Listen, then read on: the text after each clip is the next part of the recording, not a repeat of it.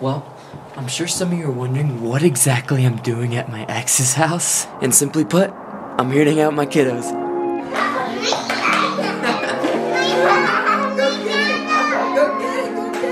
As you guys know, I've been staying at my mom's place down in California while I wait for my apartment to be ready up here in Utah. And because of that, this last month, I haven't gotten to see my kids as much as I'm used to. You guys are silly.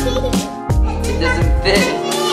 Ow! But why stay at Kyra's place? Why not Kyla's place like you did a few weeks ago? Look at this. Oh my god. I'll let Kyra answer that one. I'm getting my boobs done. I'm nervous for you. Like, this is a big procedure. I know how you don't like to do these kinds of things and you don't react very well to medication, so I wish you the best. Good luck. You may be a changed woman when you see me again. Oh, you'll be different for sure. You'll be different, alright?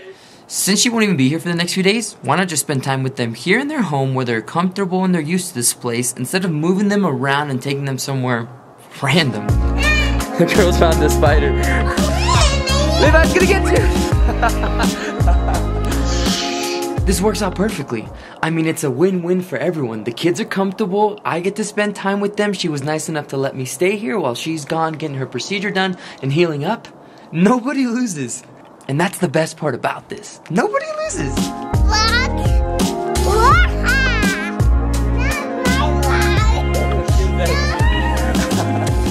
It's very rare to have moments like these in life where someone isn't getting the short end of the stick. We all win. This is great. This is great. I couldn't have asked for a better situation. Her dad is actually also in town as well, which maybe it's to keep an eye on me. And at least I have some company while I'm here. Isn't that nice? Right? You know, Kyra and I are on really good terms, and thankfully so, because co-parenting when there's bad blood is hard. I know from experience. We are on good terms, aren't we?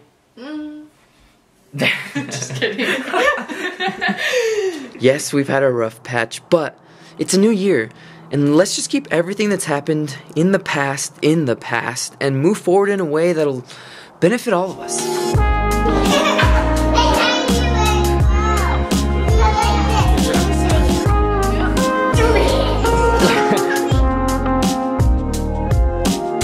Cheers, guys. Cheers. I hope we can all move forward from this together. Truthfully, I wasn't perfect in the relationship either, and if you guys saw me at my worst moments, you would probably hate me as well. And so, like I said earlier, let's keep what happened in the past. In the past, forget about it, act like it never happened, and let's focus on the future, to improving ourselves and to making better memories than ever before. Good night, you guys. I'll catch you in the next video.